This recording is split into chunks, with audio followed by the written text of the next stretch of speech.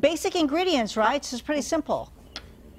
Oh my gosh, yeah. Tina, first of all, chimichurri just kind of makes me want to dance, you know. I just love to say chimichurri. So it kind of makes you happy. But yes, very, very simple ingredients. All that you need are 3/4 cup finely chopped parsley. Okay. 3 or 4 finely chopped garlic. Salt. Some fresh either jalapeno or red chili flakes, okay, and oregano.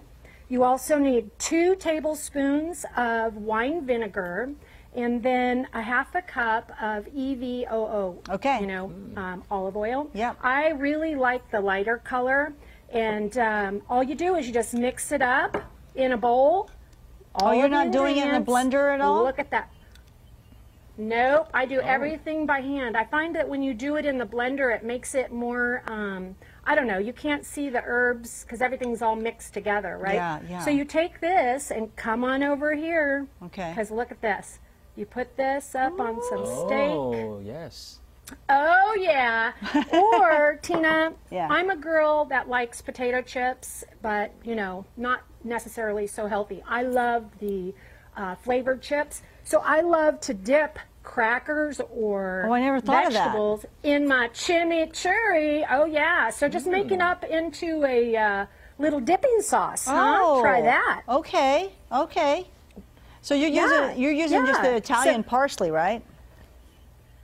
Yeah, but you know what, Tina, use what you have. So if you want to change the flavor up, you could add cilantro. You could add fresh oregano. Whatever fresh herbs that you have, just mix it up, sister, and make yourself some delicious chimichurri to share with your friends and family. Okay, yeah. Sean, what did you think? You said thumbs up. Was it good?